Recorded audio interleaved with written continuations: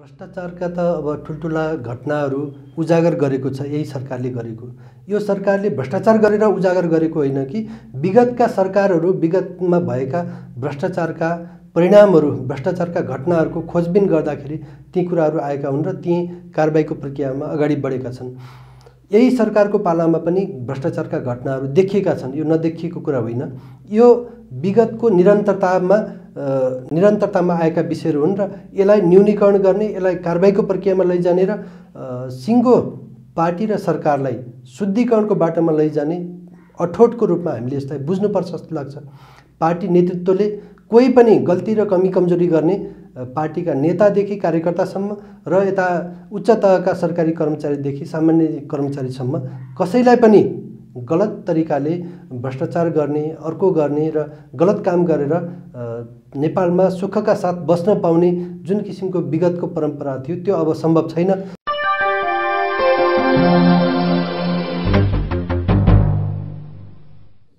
Nepal communist party नेकपाका केन्द्रीय सदस्य झक बहादुर मल्ल सुदीपजीलाई हाम्रो डाफेमा स्वागत छ। हजुर, धन्यवाद। अब तपाईँ पार्टीमा पनि हुनुहुन्छ होइन, नेपाल कम्युनिस्ट पार्टीमा। पार्टीको र सरकारको दुवै भूमिका मध्ये त्यस्तो सन्तोषजनक पाउनुहुन्छ? अहिले पार्टीको भूमिका सन्तोषजनक मात्रै होइन, प्रभावकारी भूमिका विकास भइरहेको छ। पार्टी एकता प्रक्रिया अन्तिम चरणमा पुगेको छ। देशभरि नेता र कार्यकर्ताहरूमा एउटा नयाँ उत्साहका साथ पार्टी निर्माणको काम अगाडि बढिरहेको छ। ठिक यहीँनिर आइपुग्दाखेरि तपाईँले भने जस्तो सरकारका कामको समीक्षा गर्नुपर्ने स्थितिमा हामी छौँ। पार्टी केन्द्रीय समितिमा पनि सरकारका कामको समीक्षा भएको छ। आम जनतामा जुन किसिमको उत्साह सरकारका काम कारबाही र गतिविधिबाट आउनुपर्ने हो त्यो कुरा प्रष्ट ढङ्गले जनताले अनुभूति गर्ने तहसम्ममा आइसकेको छैन। त्यसकारणले गर्दा आम जनतामा सरकारका काम कारबाहीप्रति त्यति सन्तुष्टि छैन भन्ने कुराको अनुभूति या निष्कर्षमा पार्टी पुगेको छ। अब जस्तो सरकारको कामहरू त पार्टीले नै निर्देशन गर्ने हो नि होइन। अब दुवैको कुरा अलि नमिलेको जस्तो पनि आउँछ समाचारहरूमा, त्यस्तो किन, त्यो कुरा किन भाँचिएको जस्तो लाग्छ? होइन, यसमा अब यो 2 वर्ष हामीले पार्टी एकतालाई पूर्णता दिने प्रक्रियामा अगाडि बढ्यौँ।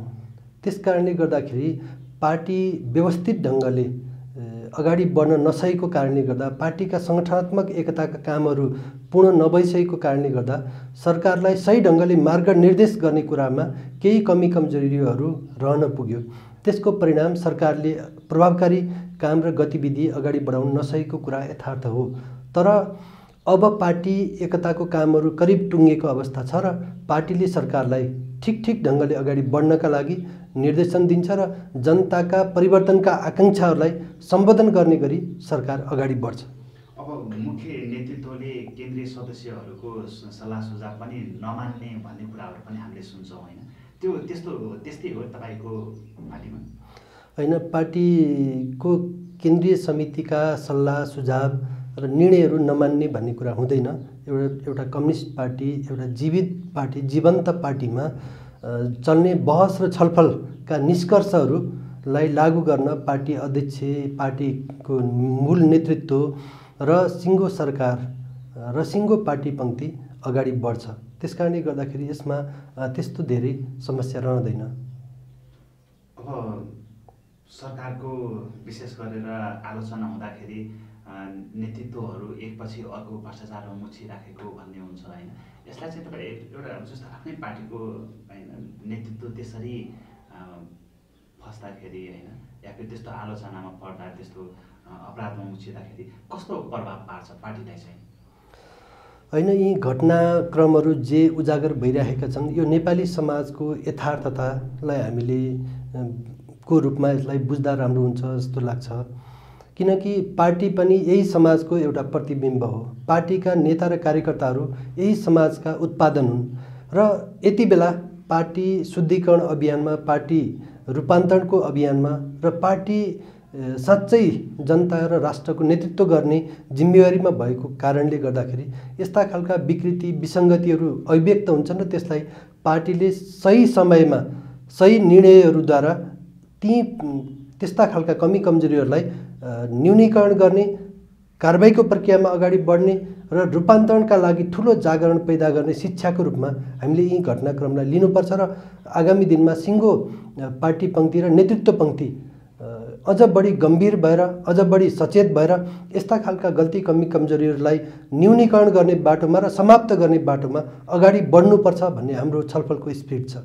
अब म प्रधानमन्त्रीबाटै यो कुराको थालनी गर्छु होइन, एकपछि अर्को विवादमा आइराख्नुहुन्छ नि त्यो कुराहरू त एउटा त्यत्रो होइन उच्च स्तरमा नेतृत्व गर्दै गरेको नेताहरूले सायद त्यो बुझ्नुपर्ने हो। बारम्बार विवादमा आइराख्ने त्यस्तो त्यस्तो प्रवृत्तिलाई चाहिँ पार्टीको एउटा तपाईँ केन्द्रीय सदस्य पनि हुनुहुन्छ होइन, कसरी दिनुहुन्छ यस्तो कुराहरूलाई चाहिँ? विवादमा आउँछु भनेर उहाँले त्यस्ता खालका निर्णयहरू काम कारबाही र गतिविधिहरू गरेको होइन जस्तो लाग्छ मलाई। र काम गर्ने क्रममा त्यसका सकारात्मक र नकारात्मक प्रभावहरू हुने गर्छन् र यसलाई समग्रतामा हेर्दाखेरि किनकि देशको कार्यकारी प्रधानमन्त्री, देशको नेतृत्वकर्ता र सिङ्गो पार्टीको समेत अध्यक्षको हिसाबले उहाँका राम्रा कामहरूको प्रशंसा र नराम्रा कामहरूको आलोचना हुने कुरा स्वाभाविक छ। तर यसमा अलिकति कुरा के पनि मिसिएको छ भने यति बेला नेपालको कम्युनिस्ट पार्टीलाई बदनाम गर्ने, नेपालको कम्युनिस्ट पार्टीको सरकारलाई बदनाम गर्ने र नेतृत्वलाई बदनाम गरिसकेपछि त्यसबाट उत्पन्न हुने परिणामहरूबाट आफ्नो राजनीतिक स्वार्थ, आफ्ना केही समूहका स्वार्थहरू पुरा गर्न सकिन्छ कि भन्ने राष्ट्रिय र अन्तर्राष्ट्रिय शक्ति केन्द्रहरूको सक्रियताका कारण पनि हुनसक्छ। कतिपय राम्रा कामहरूलाई पनि त्यसलाई विवादको रूपमा बाहिर ल्याउने र कतिपय सकारात्मक गतिविधिलाई पनि विवादको रूपमा अगाडि बढाउने र कतिपय काम गर्ने क्रममा स्वाभाविक कमी कमजोरीहरू हुन्छन् त्यसलाई विवादकै रूपमा अगाडि बढाउने काम भएको छ।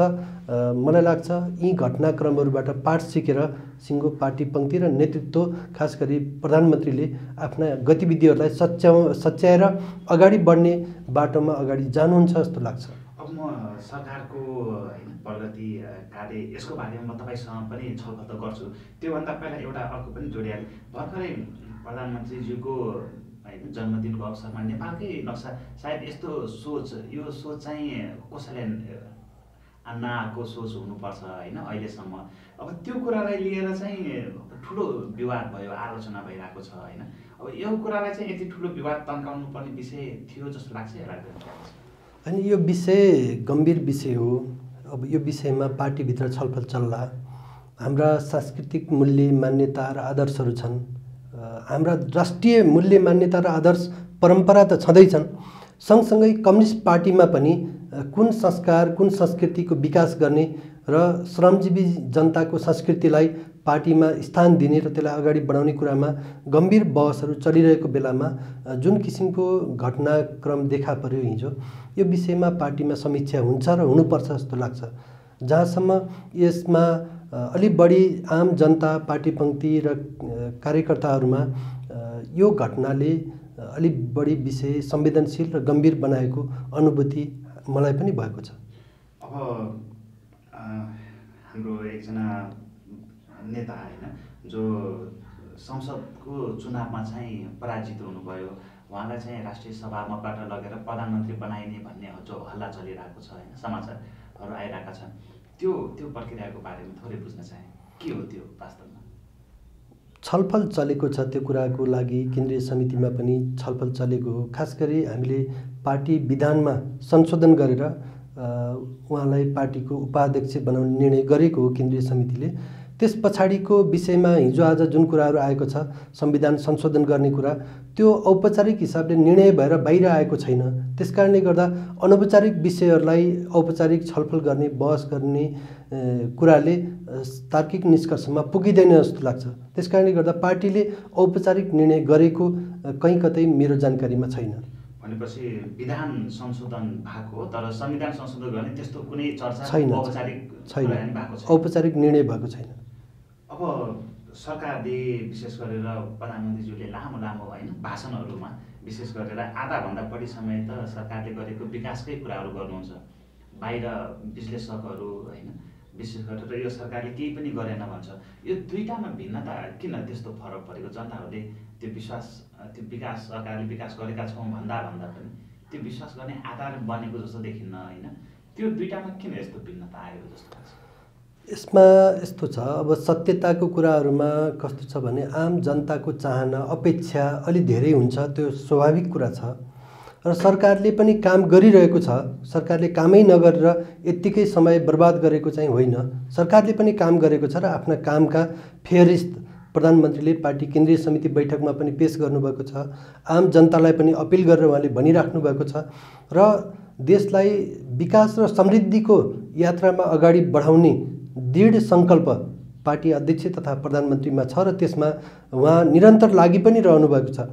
जहाँसम्म जनताले गरेका अपेक्षाहरू पुरा गर्ने कुराहरू छन्, त्यो सन्दर्भमा जनताको अपेक्षा धेरै भएर हो कि या सरकारका काम कारबाहीहरूले जनताको अपेक्षालाई सम्बोधन गर्न नसकेको हो कि भन्ने कुराहरूमा अलिकति केही कमी कमजोरीहरू रहेको अनुभूति हुन्छ र पार्टीले त्यो कुराको संश्लेषण पनि गरेको छ।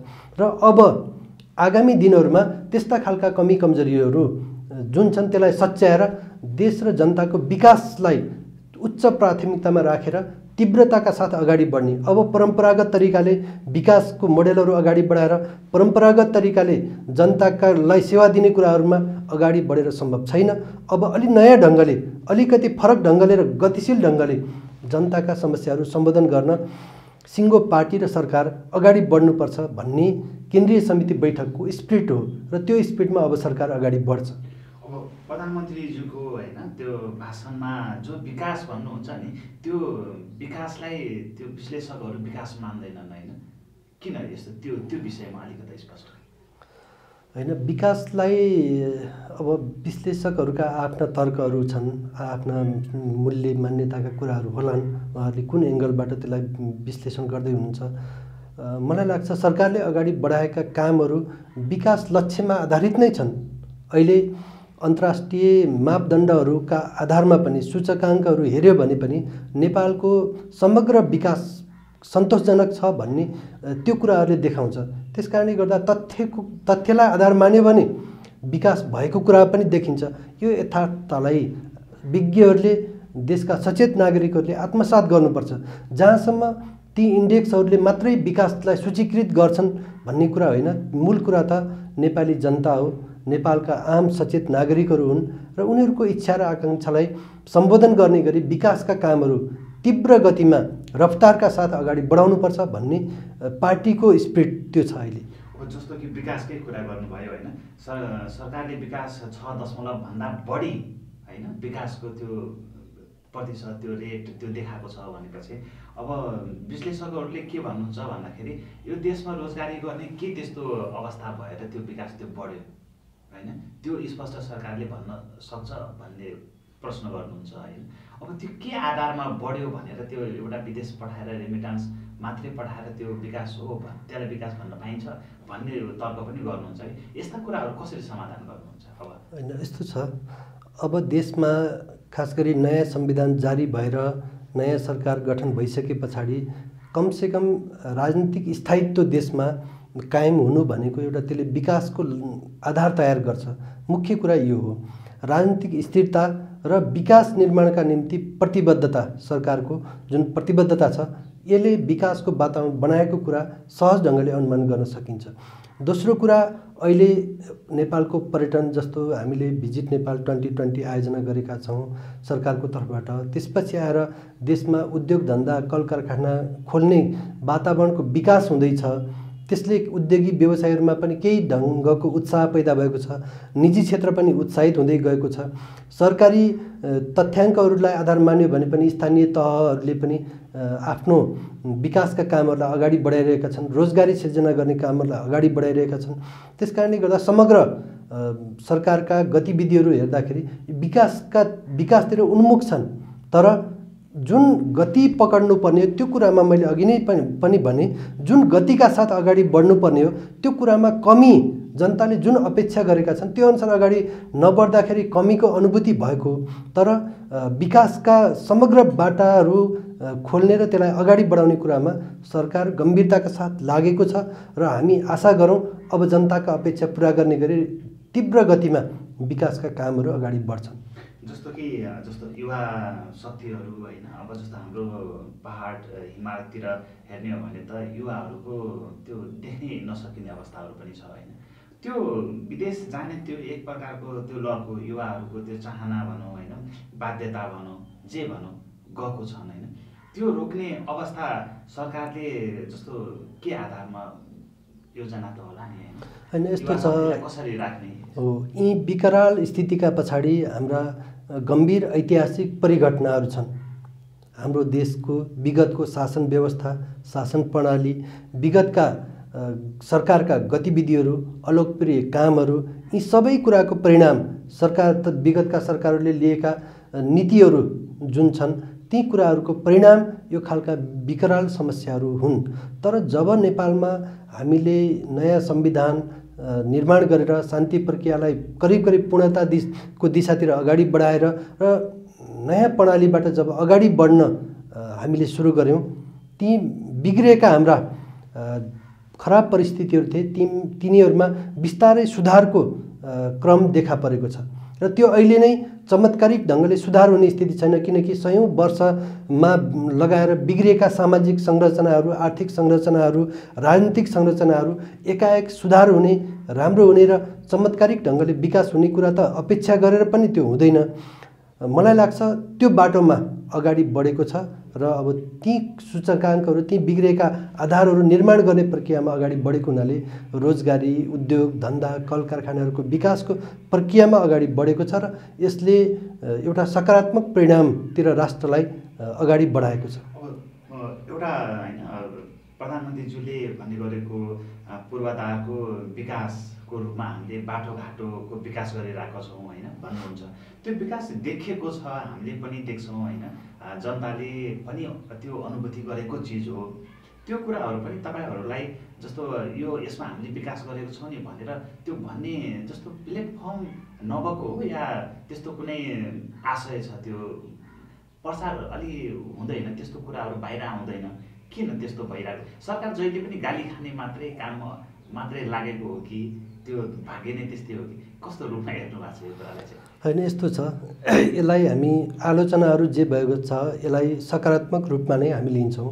यसलाई आलोचनाहरूलाई सकारात्मक रूपमा लिएर अगाडि बढ्ने पार्टीको, सरकारको प्रतिबद्धता छ र त्यसमा हामीलाई केही छैन। मात्रै यसमा हामीलाई लागेको चिन्ता र हाम्रो सरोकार के कुरामा हो भने सरकारले गरेका सकारात्मक प्रयत्नहरूलाई पनि नकारात्मक रूपमा प्रस्तुत गर्ने। मैले अघि नै भने कि यो सरकारलाई बदनाम गर्ने र पार्टीलाई, कम्युनिस्ट पार्टीलाई बदनाम गरेर आफ्नो राजनीतिक स्वार्थ पुरा गर्ने गिरोहहरू, राष्ट्रिय र अन्तर्राष्ट्रिय गिरोहहरू जसरी नेपालमा सक्रिय भएका छन्, तिनीहरूले नेपाल र नेपालीको भविष्य अन्धकार छ भनेर उनीहरूले खेती गरिरहेका छन्। त्यसको प्रभाव नेपाली समाजमा छ। त्यो कुरालाई चिर्न सिङ्गो पार्टी पङ्क्ति अगाडि बढेको छ र मलाई लाग्छ सरकार, पार्टीको संयुक्त प्रयत्नबाट, सचेत नागरिकहरूको प्रयत्नबाट त्यो सफल हुन्छ। नभएका होइनन्, हामीले थुप्रै निर्माणका कामहरू गरेका छौँ, जस्तो सिमेन्टमा आत्मनिर्भर बनेको छ देश, हाइड्रो पावरमा करिब लोड सेडिङ मुक्त भएको छ। त्यसपछि आएर ठुला आयोजनाहरू निर्माणको प्रक्रियामा छन्। करिब अब नेपाल हाइड्रो पावर निर्यात गर्ने चरणमा प्रवेश गर्दैछ भने यी थुप्रै पर्यटनमा ठुल्ठुला पूर्वाधारहरू निर्माण भएका छन्। निजी क्षेत्र, अन्तर्राष्ट्रिय समुदायहरूका लगानी, वैदेशिक लगानीहरू पनि भित्रिएका छन् र उद्योग र पूर्वाधारका सम्भावनाहरू पनि विकास भएका छन्। यसले रोजगारी सृजना गर्ने र राष्ट्रको समग्र विकासलाई टेवा पुर्याउने काम गरेको छ। त्यसकारणले यी कुराहरू हुँदाहुँदै नेपालमा जुन किसिमले हल्ला फैलाइएको छ र सरकारले केही पनि गरेन भनेर यो चाहिँ अन्धकारको खेती हो। नेपालको अन्धकार भविष्यको खेती गरेर फाइदा लिने गिरोहको जुन किसिमको प्रचार छ, त्यो किसिमको प्रचार बाहेक बाँकी आम जनताले त यसलाई बुझेकै छन् जस्तो लाग्छ। अब म अर्को कुरा पनि जोडिहाल्छु होइन। यतिखेर सबै मलाई लाग्छ नेपालको इतिहासमा सबैभन्दा बढी भ्रष्टाचारीहरूलाई कारबाही भएको होइन, यो तपाईँहरूको यो अवधि, यो 5 वर्ष भित्रै सायद पर्छन् होला। यसलाई तपाईँहरूले एउटा जस्तो हुन्छ नि, योलाई शक्ति या बलको रूपमा लिनुपर्दा, फाइदाको रूपमा उठाउनुभन्दा पनि आफ्नो कमजोरीको रूपमा देखिरहेको छ कि यो सरकार हुँदाखेरि यति धेरै भ्रष्टाचारी कारबाही भइरहेछ, हामीले यति धेरै भ्रष्टाचारीहरूलाई कारबाही गऱ्यौँ भनेर त्यो बोल्ने आधार किन बनिरहेको छैन? हैन, भ्रष्टाचारका त अब ठुल्ठुला घटनाहरू उजागर गरेको छ यही सरकारले गरेको। यो सरकारले भ्रष्टाचार गरेर उजागर गरेको होइन कि विगतका सरकारहरू विगतमा भएका भ्रष्टाचारका परिणामहरू, भ्रष्टाचारका घटनाहरूको खोजबिन गर्दाखेरि ती कुराहरू आएका हुन् र ती कारबाहीको प्रक्रियामा अगाडि बढेका छन्। यही सरकारको पालामा पनि भ्रष्टाचारका घटनाहरू देखिएका छन्, यो नदेखिएको कुरा होइन। यो विगतको निरन्तरतामा आएका विषयहरू हुन् र यसलाई न्यूनीकरण गर्ने, यसलाई कारबाहीको प्रक्रियामा लैजाने र सिङ्गो पार्टी र सरकारलाई शुद्धिकरणको बाटोमा लैजाने अठोटको रूपमा हामीले यसलाई बुझ्नुपर्छ जस्तो लाग्छ। पार्टी नेतृत्वले कोही पनि गल्ती र कमी कमजोरी गर्ने, पार्टीका नेतादेखि कार्यकर्तासम्म र यता उच्च तहका सरकारी कर्मचारीदेखि सामान्य कर्मचारीसम्म कसैलाई पनि गलत तरिकाले भ्रष्टाचार गर्ने, अर्को गर्ने र गलत काम गरेर नेपालमा सुखका साथ बस्न पाउने जुन किसिमको विगतको परम्परा थियो त्यो अब सम्भव छैन भन्ने सन्देश हो। एउटा जोड्न चाहेको भन्दाखेरि यति धेरै हैन मान्छेहरूलाई भ्रष्टाचारकोमा कारबाही गर्दाखेरि सरकारले त्यो लिनुपर्ने के हैन, त्यसको त्यो एक प्रकारको त्यो फाइदा भनौँ हैन, त्यो लिनुपर्ने ठाउँमा यो हाम्रो कमजोरी हो, हाम्रो लाज हो, यो सरकारकै मान्छेहरू भ्रष्टाचारी भए भन्ने जो एउटा छाप पर्यो नि, त्यो छाप चिर्न चाहिँ किन सक्नु भएन? हामी यत्रो कर्मचारीलाई भ्रष्टाचारमा कारबाही गरेको छौँ भन्ने कुराहरू त्यो जनतासम्म चाहिँ पुग्नु साटो उल्टो रूपमा पुगेको छ कि होइन? जनतासम्म पुगेकै छ। मैले अघि नै भने, फेरि पनि सरकार विरोधी शक्तिले, कम्युनिस्ट पार्टीको नेतृत्वको विरोधी शक्तिले यो कुराको प्रचारबाजी बढी गरेको। आम जनताले त यो सरकार कडा भएको छ, यो सरकारले भ्रष्टाचारीलाई कारबाही गर्ने प्रक्रिया अगाडि बढाएको छ भनेर आम जनतामा त खुसी छाएको छ हैन? यो सरकारले गलत काम गर्ने, पार्टी नेतृत्वले, सरकारको नेतृत्वले गलत काम गर्नेहरूलाई छुट दिँदैन भन्ने कुराको एउटा सकारात्मक सन्देश त गएकै छ नि। त्यसकारणले गर्दाखेरि सरकारले, पार्टीले गरेका कामहरूमा ओनरसिप नलिएको कुरा होइन, आम जनतामा त्यसले सकारात्मक सन्देश दिएकै छ। सरकारले जस पाएको छैन यतिलाई कारबाही गर्दाखेरि किन भन्ने आउँछ नि प्रश्न। यो त जनताले दिने कुरा हो, यसको फैसला गर्ने जनताले हो। अहिले बाहिर आएका मिडियामा आएका कुराहरू, कतिपय मान्छेहरूले भनेका कुराहरूलाई मात्रै आधार मान्न सकिँदैन। यसको कुल फैसला त आम जनताले गर्ने हो। यो सरकारले गरेको राम्रा र नराम्रा काम या कम्युनिस्ट पार्टीको नेतृत्वमा भएको सरकारले गरेका राम्रा र नराम्रा कामहरूको मूल्याङ्कन गर्ने आम जनसमुदायले हो। त्यसकारणले गर्दा अहिले तत्कालको प्रचार प्रसारमा त्यो कुरा देखिए पनि मलाई लाग्छ आम जनताले यो सरकारबाट त्यो काम अगाडि बढ्दाखेरि खुसी र सन्तोष व्यक्त गरेको हुनुपर्छ जस्तो लाग्छ। अब यही सरकारको कार्यकाललाई हेर्ने हो भने पनि होइन, हजारौँ मान्छेहरू भ्रष्टाचारको रूपमा कारबाही भएका छन्। त्यो कारबाहीमा एउटा फ्रेज एकदम प्रख्यात भयो होइन, सानो माछा ठुलो माछा भन्ने। यसमा चाहिँ कहाँ चुकेको सरकार या के छ अवस्था? यो कुरामा सरकार कहीँ पनि चुकेको छैन र चुक्न पनि सक्दैन। सरकारको प्रतिबद्धता छ, पार्टीको प्रतिबद्धता छ। गलत काम गर्ने जोसुकै होस्, चाहे उपल्लो तहमा होस् चाहे तल्लो तहमा होस्, जुनसुकै तहमा रहेर गलत काम गर्ने, भ्रष्टाचार जन्ने काम गर्ने, अनैतिक काम गर्ने छुट कसैलाई पनि छैन। ढिलो या छिटो कारबाहीको दायरामा सबै आउँछन् र यो समाजको, मैले अघि नै सुरुवातमा भनेको थिएँ, समाजको विकृतिको प्रतिबिम्ब हो यी घटनाक्रमहरू जसरी अभिव्यक्त भएका छन्। यसलाई केवल प्राविधिक रूपमा मात्रै होइन कि समग्र सांस्कृतिक रूपान्तरणको रूपमा, शैक्षिक रूपान्तरणको रूपमा र चेतनाको विकासको रूपमा समेत यसलाई अगाडि बढाएर त्यस प्रकारका गलत काम गर्ने मान्छेहरूप्रति आम समाजमा सचेतना अभियान सञ्चालन गरेर हामी भ्रष्टाचारलाई न्यूनीकरण गर्न सक्छौँ र यो प्रक्रियामा सरकारले आफ्नो ठाउँबाट कुनै पनि कमी बाँकी राखेको छैन र राख्दैन जस्तो लाग्छ।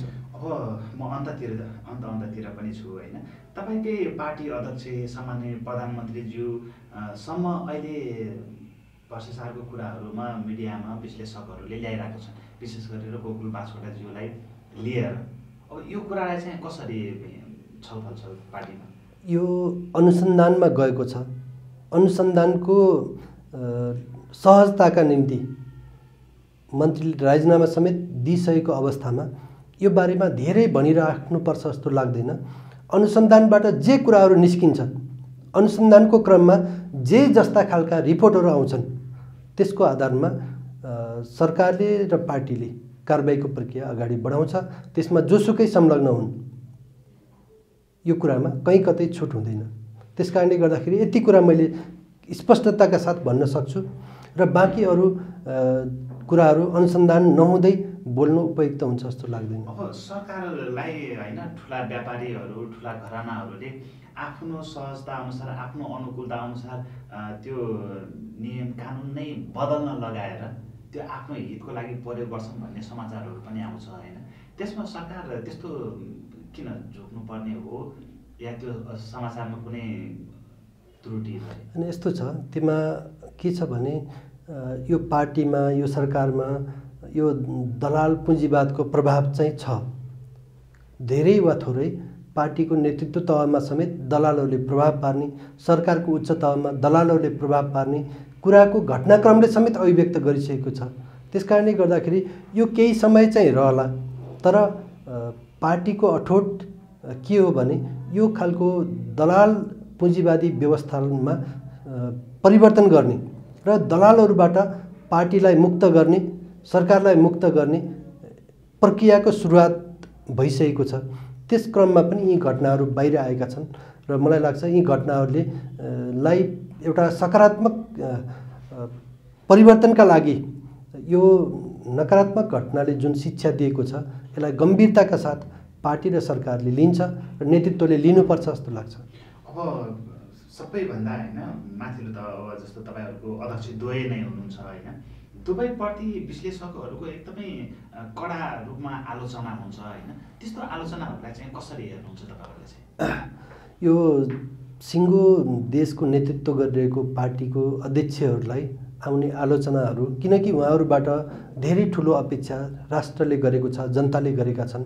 त्यसकारणले गर्दाखेरि उहाँहरूबाट धेरै ठुलो अपेक्षा गरेको हुनाले आलोचना पनि त्यही स्तरमा भएको छ र ती आलोचनाहरूलाई सकारात्मक शिक्षाको रूपमा लिएर उहाँहरूले सिङ्गो राष्ट्रलाई नेतृत्वदायी भूमिका निर्वाह गरिराख्नु भएको छ र मलाई के विश्वास छ भने आगामी दिनहरूमा पनि राष्ट्रले उहाँहरूको नेतृत्वमा ठुल्ठुला परिवर्तनहरू प्राप्त गर्ने कुरामा म विश्वस्त छु।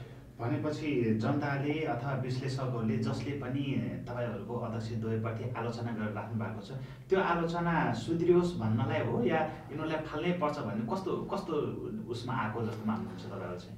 मैले भन्न खोजेको कुरा जनताको तहबाट आएको आलोचनालाई सकारात्मक रूपमा लिनुपर्छ, यो कुरा ठिक छ, लिइ पनि राखेको छ नेतृत्वले र यसलाई परिवर्तन गर्ने एउटा ऊर्जाको रूपमा लिइन्छ।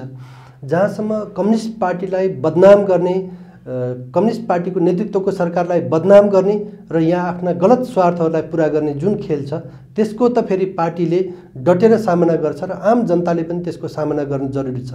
किनकि आजको दिनमा जनताबाट निर्वाचित भएको शक्ति, जनताले विश्वास गरेको शक्ति र जनताले विश्वास गरेको पत्याएका नेताहरूले नेतृत्व गरेको यो प्रक्रियाभन्दा बाहिरबाट हामीले राष्ट्रको नेतृत्व होला, राष्ट्रले सही दिशा लिएला भनेर कल्पना गर्न सकिँदैन।